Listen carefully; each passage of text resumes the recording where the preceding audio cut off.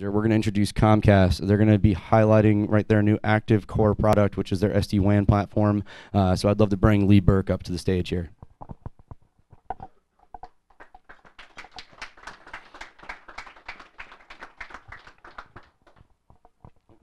Or John Lozano.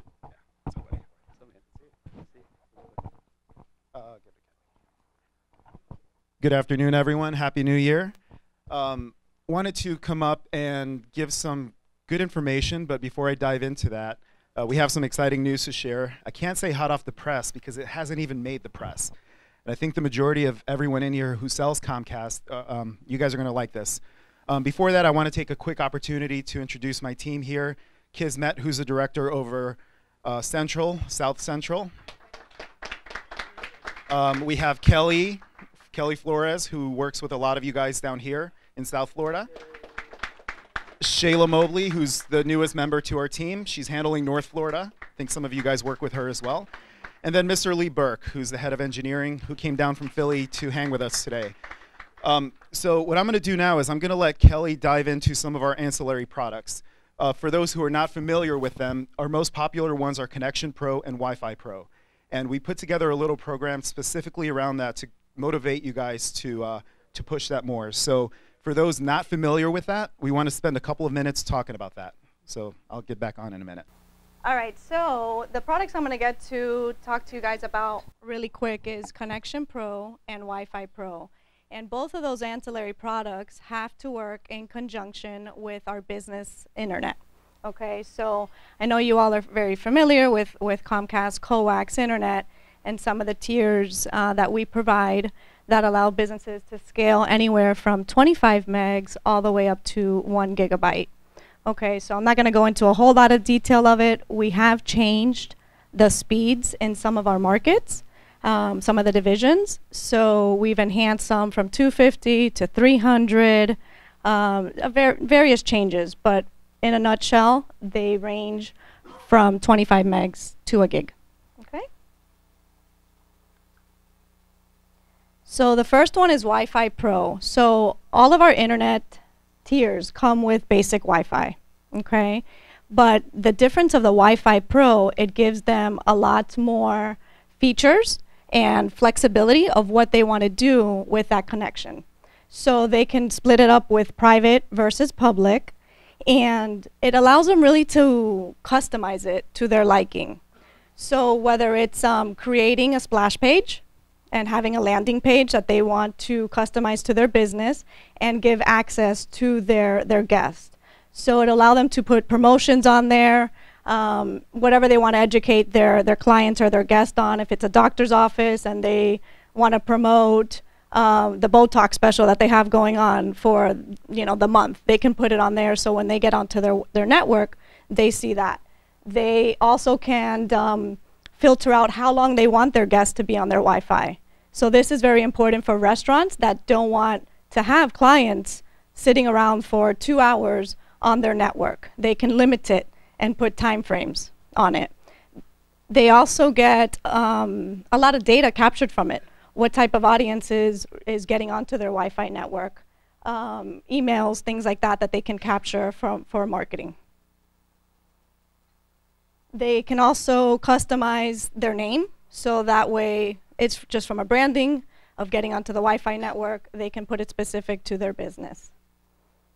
And then it also allows them to have multiple access points, which is great. So if you have a big facility that maybe the Wi-Fi is not strong enough, our standard Wi-Fi, it allows them to have up to 2 access points. Okay, so it allows them to kind of expand and be able to have good connectivity around their full office or location space.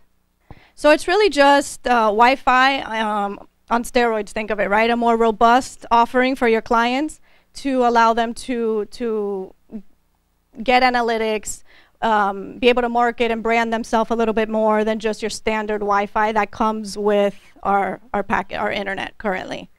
So those are just some of the features that it covers, and it's very inexpensive. It's $19.95. So it's a very good add-on that's going to give them a lot more benefits and features. Yes.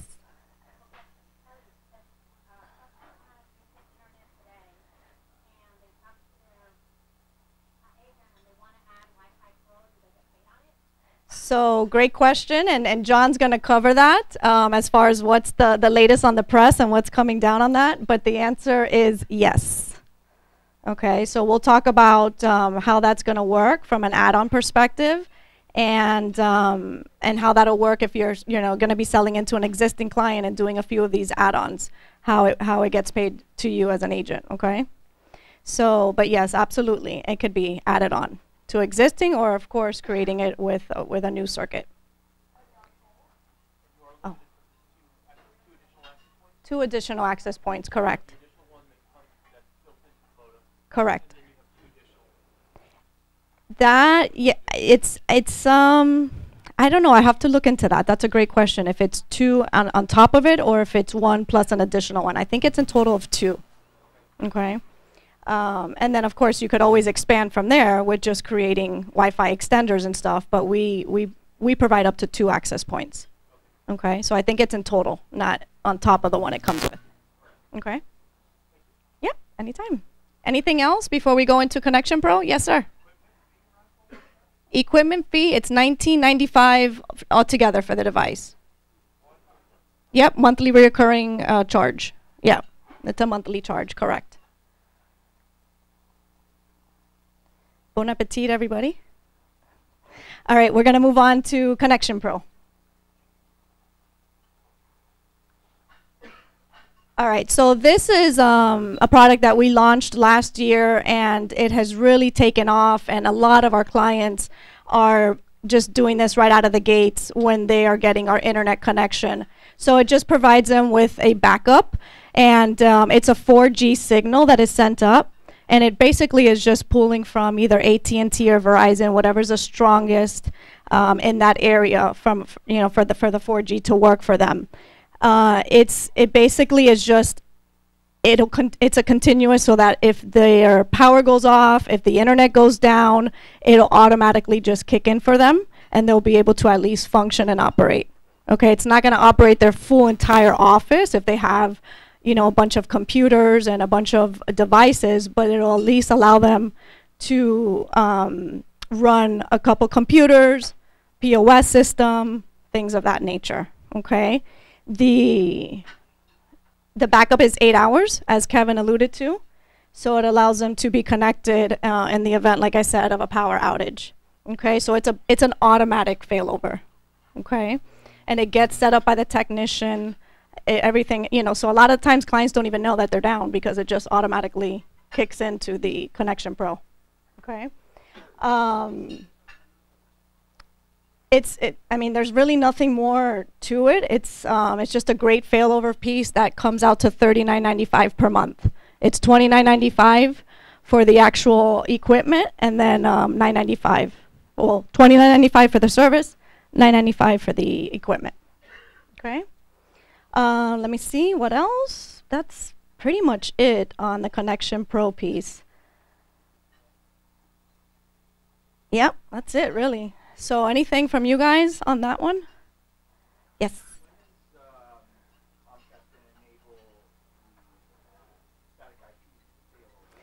Yeah, we haven't been given that information yet. Right now it doesn't. Do you know? No? Never? Never, ever, ever.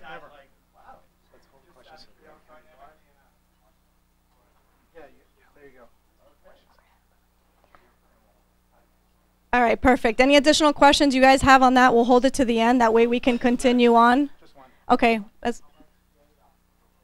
they actually get unlimited data, but the coax has to be down. So the important thing to remember about this product is that your customers cannot use it independently, right? It's only a failover solution. So as soon as they receive the hard down on the coax, it'll automatically kick this in, and they'll have access to unlimited data until the coax signal is restored. All right, I'm sure you guys are familiar with TED Talks, right? Is everyone familiar with TED Talks? This isn't TED Talks. We're going to hold all questions until the end. Just kidding. No, for the sake of time, we actually came here today to talk about managed router and SD-WAN. But the news I wanted to share that Kevin stole my thunder is the fact that we're now paying on ancillary products. We're working on a deal where you can sign up Connection Pro or Wi-Fi Pro, receive a one-time 6x payment on the MRC. So historically, you would have had to add an additional service or a line of business to get any compensation for it. In this case, the product will be coterminous. If it was sold by another agent, let's say from another master agent, you could still sell into it. You could sell one of these products. You would get the one-time 6x upfront, or whatever the percentage is, and they would continue to get paid. Not only that, they would see the uptick in revenue. So we're not going to mess with their commissions, and we'll still pay you yours. The products that they sign up for will be coterminous with whatever contract they have in place. Our belief is the more products we have in a customer site, they're not going to go anywhere. At least that's what we believe. So we're going to be around. I know we're limited to 30 minutes, so I'm going to let Lee Burke dive into what we came to talk about. But afterwards, we're going to be around. So if you guys have any questions about that, please come find us. Hey, thanks, John. Hey, I'm Lee, as he just said, and before we get going, I want to have a question for everybody. What's ActiveCore? Anybody know? I bet you'll get it wrong. Anyone want to take a shot? Boy. Nope. Nope. ActiveCore, let me kind of not give the punchline right away. 3/4 of the Comcast business data products budget for the last 3 years has been spent on ActiveCore. You would say anything that we're building that gets that kind of focus is probably pretty strategic for us. Wouldn't you agree? Well, ActiveCore itself is not a product. We saw something happening in the market that we thought was really interesting. We saw virtualization going on. We saw people becoming less dependent on hardware and becoming more dependent on software. In addition to that, kind of a momentum happened where getting gigabit bandwidth over commodity-based internet connections became widely available. And we kind of feel like this is a generational moment, and we wanted to take advantage of that. So ActiveCore takes advantage of that. So let me move to the next slide. Let me give you the vision. The vision is we have lots of different services that are all in software. Maybe they're in the cloud, maybe they're in a generic CPU at the customer site, depending on what that function is. Again, ActiveCore is not a product, it's a platform. And again, it's a huge strategic direction for Comcast. I won't focus on this too much, but I think a lot of people, when they see this slide, they have their kind of aha moment. So right now, if you think about it, you have a rack of stuff, maybe a Wi-Fi controller, maybe unified threat management, SD-WAN in a hardware box, some other rack and stack type of stuff. Well, imagine if we just had this in as software, and as we just moved each of those things into software. So that way, when something gets upgraded, it's just installing the new software. Maybe you went with Fortinet firewall. You didn't really want Fortinet firewall. You wanted Palo Alto or some other brand. It's swapping out the blocks. That's the concept. Now, all this is not completely realized yet, but that's the concept. It's the platform. That's ActiveCore. So I like to use an analogy to what the revolution we went through with smartphones, more than a decade ago. In the 2000s, how many of you walked around with a separate GPS, a flip phone, maybe a Palm Pilot, maybe an iPod, maybe a DVD player? And these were all separate hardware devices. And now you have an iPhone or an Android device, and these are just apps. Think of ActiveCore being like the App Store, but for networks. So hopefully that analogizes it. So let me go on and talk about our first product that sits on the ActiveCore platform, SD-WAN. Everyone's probably pretty comfortable with the concepts around SD-WAN, so I won't go into great detail. Ours has a lot of the same features, in some respects a lot better features than some of our competition. We can connect up to 4 different types of connections to our SD-WAN each location. Of course, it could be as little as 1. It can be an LTE connection. It can be internet access. It can even be NPLS. It can be VPLS, or you can kind of mix and match. A lot of our customers, we find, they may have an MPLS they want to maybe migrate from or deprioritize, so they can kind of run a hybrid network where they're kind of stopping that bleeding on the MPLS and starting the growth on using encrypted commodity-based internet. So that's kind of the concept. Up to 4 different connections at a site. Obviously, as many sites as you want for the most part. But where we did something a little bit different was when you look at most of the SD-WAN solutions out there, if you don't have an engineering degree, you probably can't figure out their digital experience. They're maybe very functional, but you have to be kind of like like a rocket scientist to be able to navigate these things because they were designed by engineers. We have spent a huge amount of money and resources building a very intuitive portal, very intuitive mobile app. And who else has Alexa? Alexa, ask ActiveCore what the status of my network is. You have 3 sites down. Would you like to know their addresses? Yes, please. I buy a dot and I stick it in an office with 8 people and someone says, the network seems slow today. Let me ask Alexa if it's up or down. Think of all the tech support calls you just saved yourself. Again, the mobile app, if you go to the Apple App Store or Android Go, you can download ActiveCore. It has a demo mode so you can kind of see how it works. And we also just did the same thing for if you want the URL for the portal so you can see how we blow away our competition on this aspect of things. Pricing is very straightforward for this. Couldn't be more straightforward. How many sites do you have? Rack rate, $199 times every site. 1 meg, 10 gigs, it doesn't matter. That's the site price. Which hardware are you going to be using? Are you going to be using small, medium, or large? That's based on the CPU capacity, and that's the pricing for that. And obviously, you can either buy internet access from us, you can bring your own, sell it from somebody else, whatever you want to do. We connect with anything. The only restriction we have right now is it has to be in the United States and a territory of the United States. So it could be the Virgin Islands, that's the United States. It can be Alaska. Focus is obviously, obviously the continental United States. But from a Comcast perspective, it does not need to be connected to Comcast network. Obviously, we'd love to sell you to sell that, but it doesn't have to be. Any questions about SD-WAN before I go moving on to our managed router product? So an amazing thing happened. We launched our fiber-based internet access that we call EDI as an example, I don't know, 10 years ago. Our VPLS 10 years ago, our point-to-point EPL 10 years ago, our EVPL, which is a hub and spoke, 10 years ago. But we went to our product team and said, what about the routers? And they said, you don't need that. And we're like, yes, we do.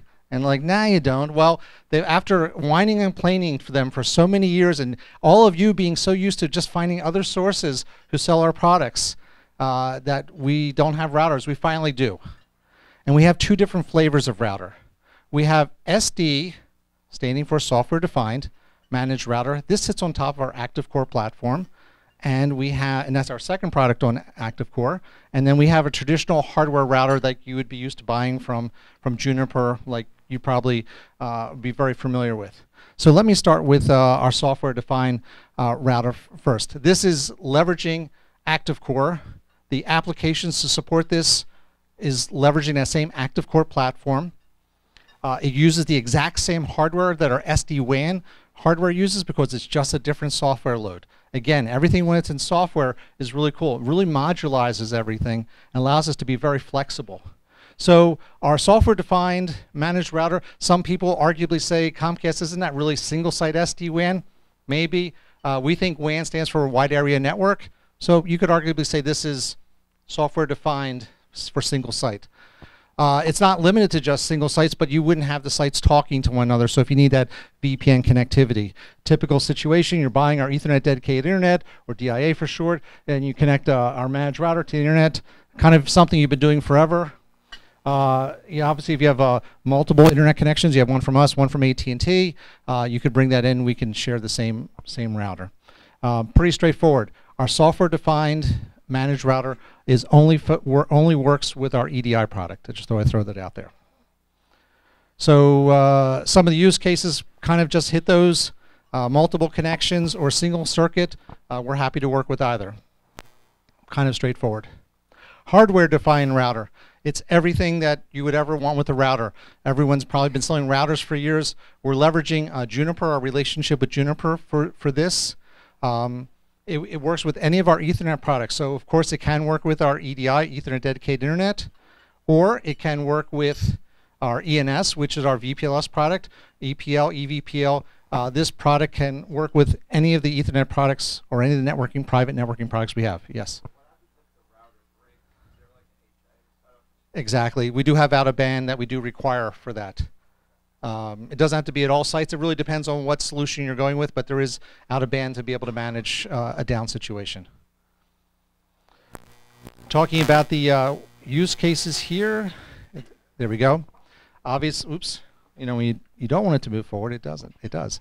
Single circuit, obviously, you know, whether it's a DIA or EDI, or it's one of our Ethernet products, there's a scenario for that. And then, of course, multiple circuits connecting everybody up. This is at a per site view. So if you wanted to have that layer 2 VPLS kind of look like a layer 3 type of connection, we can now support that for the first time. I know this is, you're being blown away by this, aren't you? Everyone else has been doing this for 1,000 years.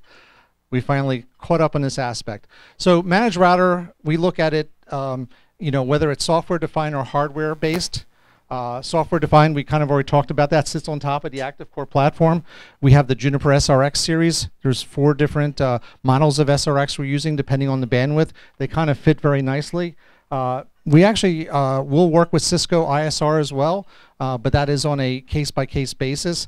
The one question we always have to answer if we use Cisco is, why isn't Juniper working for you? Again, because we have a super tight relationship with Juniper that we don't have with Cisco. Some of the features that you can that we talked about with our Active Core software-defined based internet access, leveraging that same UCPE. Going over the Juniper, it's those high-level features working with any of our Ethernet products, and of course, if someone absolutely needs Cisco for some strange reason, just knowing what that is, and going forth. Where we see kind of things fitting in, again, kind of a little bit of review of things we talked about. A scenario where you do have you would have internet access. The idea behind this is that we're not creating any VPNs. It's strictly a router for internet access for multiple connections using a private networking product. And then we think if someone really needs mesh and VPN connectivity, they're really talking about our SD-WAN product at that point, and we'd point you in that direction. And then finally, just to focus on, just give you a sense of pricing for managed router. Of course, this is rack rate. And you get a sense that our UCP product is the least expensive one, a little bit more for Juniper, and obviously Cisco a lot more expensive. Let me talk to you a little bit more about vision. So right now, Juniper, we're using physical hardware. Over the course of time, Juniper has promised us that they will be virtualizing their SRX platform onto our Active Core platform. So at some point, maybe next year, I might be standing up here and saying, we have 2 flavors of managed router. One, all are using UCPE, that generic hardware. One has a standard Comcast load, and one has a Juniper load. It's the idea that we're not using dedicated hardware, again, because we see everything being virtualized in the future. I want to talk about the rest of these products in the next 2 seconds I have. We have so many products that we don't have a chance to talk about, but I just put them up there in this kind of maze of products to get an idea that, you know, I talk to partners all the time and they say, hey, I want to talk to you about our products, and they say, I already know about your products because I sell business internet and EDI. But the reality is that there are 30, 40 products that you probably don't know about. So if you don't know about all these products on this slide, you really should be talking to me or your channel manager or your sales engineer. So with that, any questions that I can answer for you? We do. Yeah, basically we're using VRRP to connect them together, so you would end up with 2 units failing over for one another. Yes? Yes. It really depends on the opportunity that we see for that. So the answer is maybe. Yeah, it's not an absolute. Is there a reason? But by the way, I should add, you know, the kind of the secret or not so secret is that there is no such thing as a coax network. Our coax network is really hybrid fiber coax, and the reason I mention that is that our fiber runs all over the streets, and when it gets close to where it's going to terminate, there's this device we call a node that transforms into coax to go to the last couple bits. So if you're looking for diversity, you have the fiber connection going back to that splice point, aka the node. You have the coax going back to that same slice point, and then it's not necessarily on the same strand of fiber, but it's in that same sheath going back to our network. So it's not really diverse most of the time.